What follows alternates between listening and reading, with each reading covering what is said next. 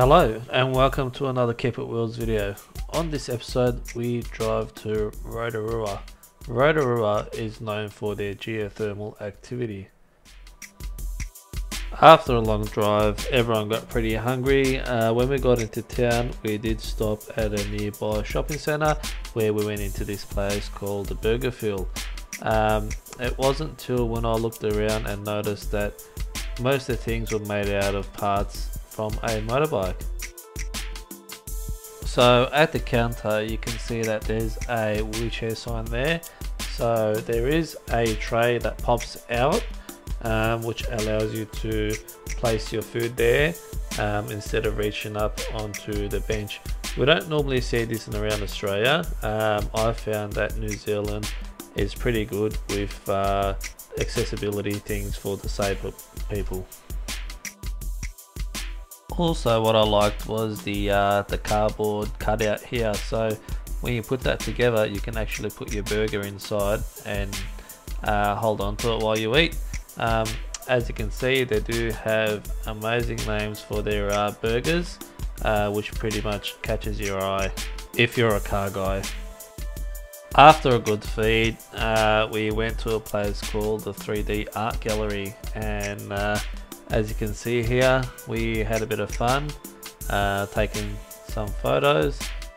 So here I'll put up a few photos that you guys can have a laugh at and enjoy.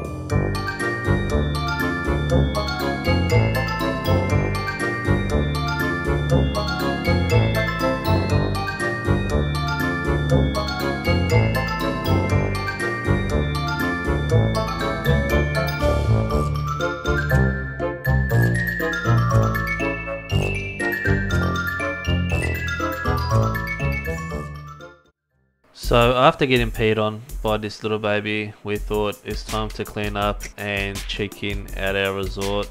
We stayed at the Regal Palms Resort, which was in the centre of Rotorua, and the first thing I could only think about was this smell that came to me as soon as I got out of the car. It was a very strong smell. You do get used to it later on. The smell does come from all the sulphur that is in the geothermal activity area. So this resort does have 2 accessible rooms.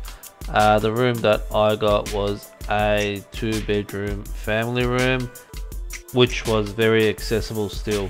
As you can see, all the doors are sliding doors, just easier for a person in a chair to open up.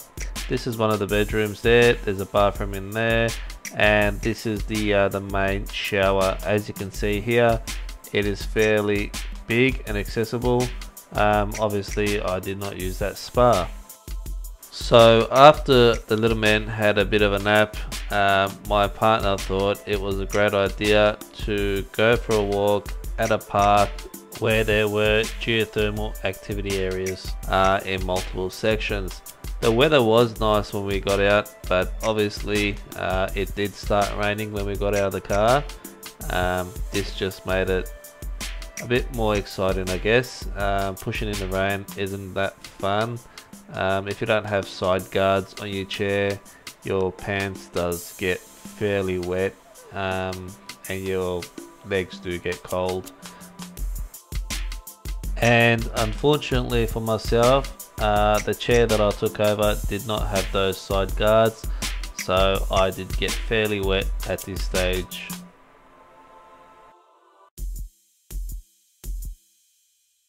So here is a bit of a view that you can see while we cross the bridge. Coming up here you can see that there is a geothermal area where people can put their feet into the water. This one is not 100 degrees Celsius, so allows people to have a bit of fun and put their feet in there. Apparently this is a well-known area that we found out later on. We could have brought our stuff as well, but unfortunately we didn't bring anything with us to be able to put our feet in there.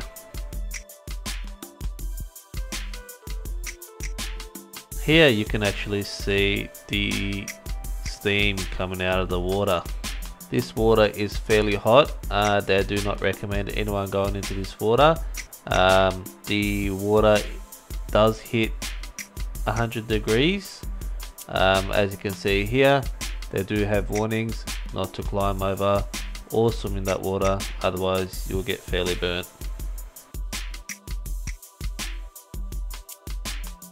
So from here onwards, I did stop pushing. I did wait for them at a sheltered area. The rain did get fairly heavy, and there was no concrete paths, so it was fairly muddy and very difficult to push on. I did not bring a rain jacket. Silly me, I should have thought about it, but I was happy enough to just wait under the shelter for them to get back.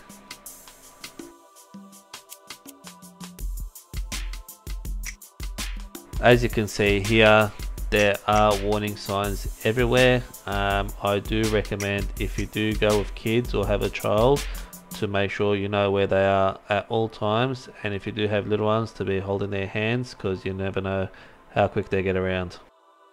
Although I didn't push to the area, I was glad that I gave my camera and was able to see this nice view after I got back.